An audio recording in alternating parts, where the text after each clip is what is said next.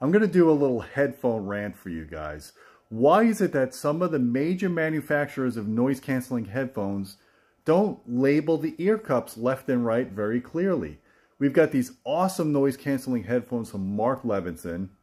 We've got the Focal Batiste, again, awesome noise-canceling headphones. And then we've got the Bose noise-canceling headphones, and these actually show you clearly what the left and what the right is. So I ask you guys, I ask all the headphone manufacturers, please label those left and right ear cups a little bit better, especially for guys like me. If I have a couple of drinks or I'm just putting on a headphone real quickly, I can't always determine the left and right away. I don't want to look like a fool if I'm on an airplane trying to rush to put on a pair of headphones. So if you like this video, please hit the subscribe, hit the thumbs up, and until next time, my friends, keep listening.